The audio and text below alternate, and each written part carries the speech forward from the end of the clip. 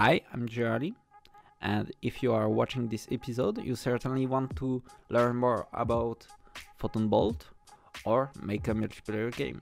In this episode, we'll see ownership, the concept of it in a Photon Bolt, and the concept of a Bolt entity. For me, my definition of Bolt entity is pretty simple. It's a dynamic object synchronized over the network. That means it englobes players, objects that we throw like grenades, vehicles, goals like payloads or capture points, or even game controllers, which handles points and other things like timers and etc. Photon Bolt defines the Bolt entity as a unity game object that will be represented on the network by Photon Bolt. In order to mark a game object as networked, you need to use the Bolt entity component. By using this component, you transform an ordinary Unity prefab into a networked element, allowing Bolt to extract, sync, and manage its data. It's also because of this component you are able to interact with the entity state, modifying it to reflect the state on your game.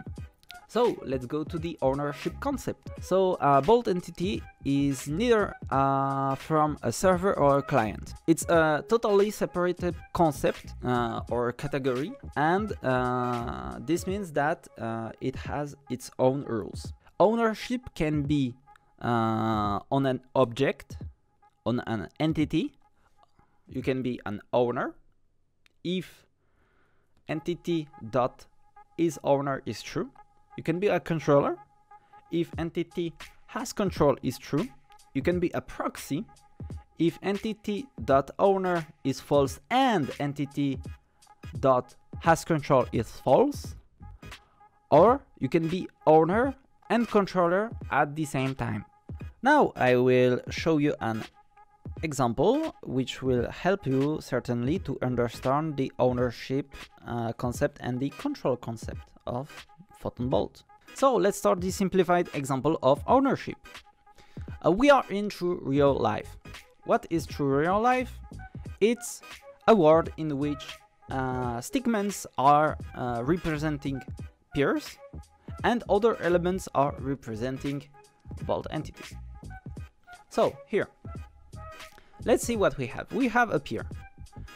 This peer can use magic. This magic is translated by bolt network.instantiate call. When we call bolt network.instantiate on a peer, we can spawn objects like cars, for example here. These objects are bolt entities, simply prefabs that have bolt entity attached on it. And you can see here that we are the owner of it because entity.isOwner equals true, and being an owner is not a changeable property. It's assigned to a peer with the bolt network.instantiate call, and this peer is the only one where bolt entity.isOwner is equal to true. Ownership of an entity cannot be transferred to anyone else. The owner of an entity has absolute control over everything, like state, transform, etc. So this mainly means that here, as owner, we are capable of changing maybe the color of the car or the position of the car. So let's mark that orange color equals is owner. Okay, that's it. And let's give him a little remote because he can change everything on this car. Simple as that. And let's now create a new peer, another peer. And this peer has no ownership and no control of this car. This means that it is a proxy peer of this entity. So now we can assign control to this peer via entity.assignControl other connection. So here, what we're gonna do is conserve the ownership of her car because it's not transferable, and we will give the control to the other peer, and this is translated by entity.hasControl equals true. This means that now the blue entity, which has control, can drive the car. We can revoke the control of this entity over this car, and this means that now we don't change anything on the owner, but the peer that have the control of this car now no more have the control over this entity. As an owner, we can take control of an entity that we are owner of. Yeah, that's great.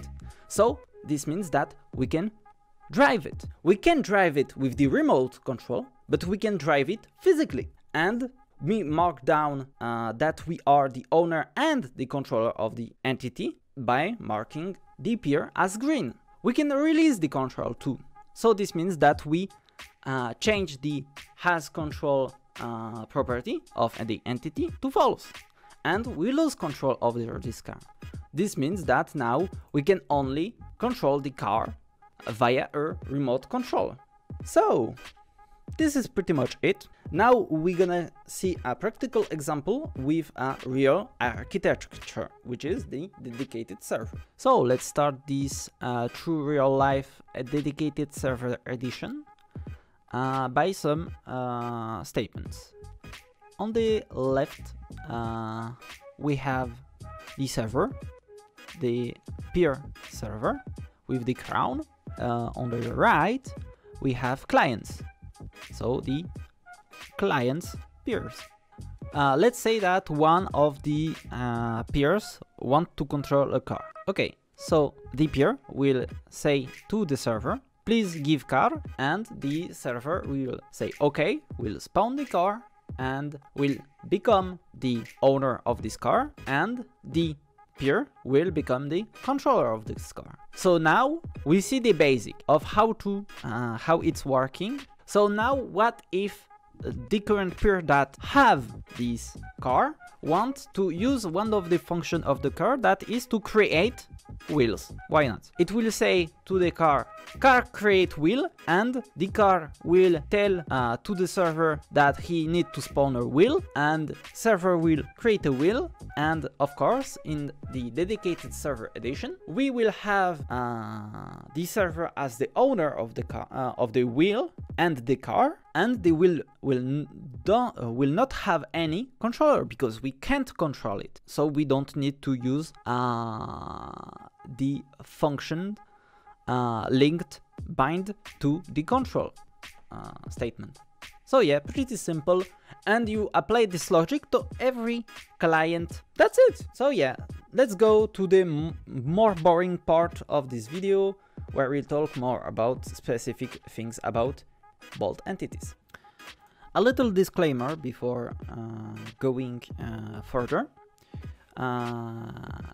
You can leave object with Bolt entities in a scene and then load this scene via the network.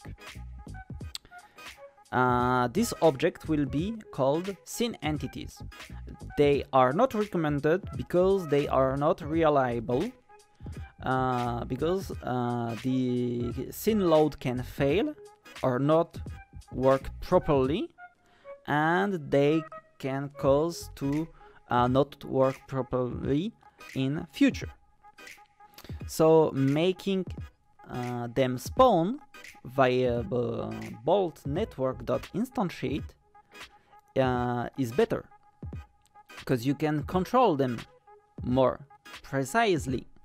So let's start now by talking through the parameters of our Bolt entity component.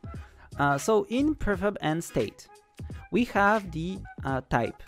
It's a utility field which shows the unity prefab type value on the current game object. The scene ID. It's a unique ID if this entity is a scene entity. Then we have the ID. The ID is the internal ID assigned to this prefab inside Bolt. This is always to 0 for scene objects. Yeah. And we have the state. State, it's a concept that we will see in the next episode. And before going to settings, let's talk first about freezed object, freezed entities. An entity can be freezed, that means they will not replicate anything, so there will be no data sent on the network for this entity. So you'll need, before going through the settings, we need a little explanation about packet sending and etc.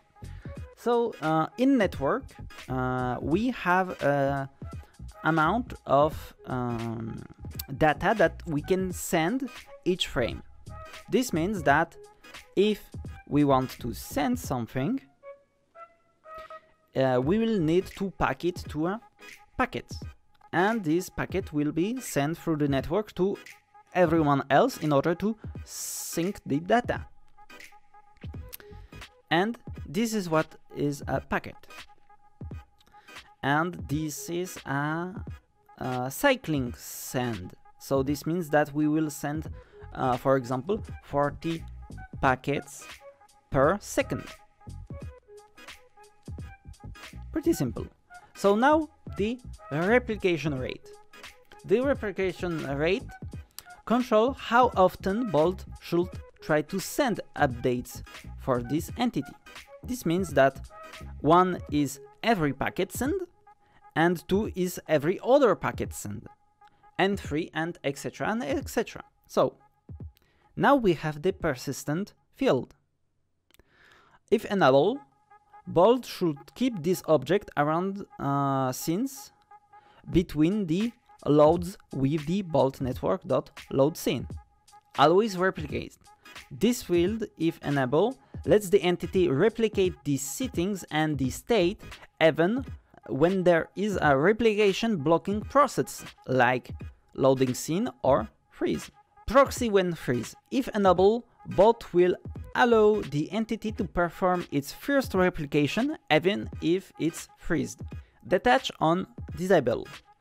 If enabled, this entity will detach from the network when it's disabled.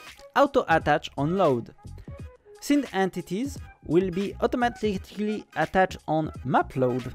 Auto freeze frame. If larger than 0, this entity will automatically freeze by Bolt for non-owners if it has not received a network update from the amount of frames specified. Controller predicted movement. It's a thing that we will see in future episodes. Remove parent on detach. If enabled, this tells Bolt to search the entire transform hierarchy of the entity being detached for nested entities and set their transform parent to null. Allow client instantiate. We will see this in the episode about instantiating and pools, and all these settings about query. It's a thing that is too advanced in order to explain this in this episode. So, the episode is finished. Thank you for watching. Next episode we will talk about states. I really hope that this episode helped you. If it helped you, leave a like, subscribe for more episodes, of course. Maybe check our Discord and etc. So yeah, have a good day, remember to code every day, and see you next time.